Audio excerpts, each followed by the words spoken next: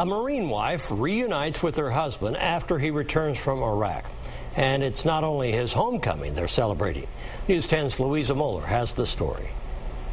It was more than a year ago when Michelle said goodbye to Adam. You're excited for him because it's something new that they get to go experience. You're scared because you don't know if that's the last time you're going to see him, the last time you're going to talk to him. She was left coping with her husband's absence and a difficult diagnosis of cervical cancer. That was then. This is now. Daddy's fixing it. As all as we travel and come home. Michelle, Adam, and their 2 kids say a blessing before lunch, enjoying their time together as a family. Adam is home, and Michelle is healthy. It was neat to be able to actually call him and say, hey, guess what? It's all good. Everything's gone.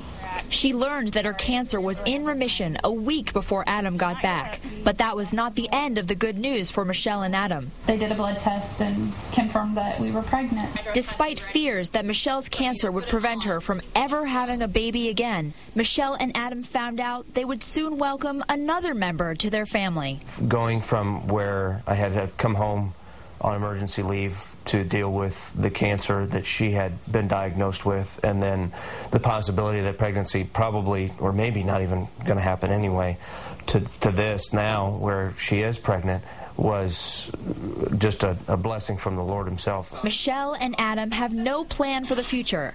They are just embracing the present. We put our faith in the Lord, and he'll provide for us. Wherever he wants us to be, we'll be. Reporting in Rockville, Louisa Moeller, News 10. And Adam says with Michelle's support, he plans to deploy overseas again.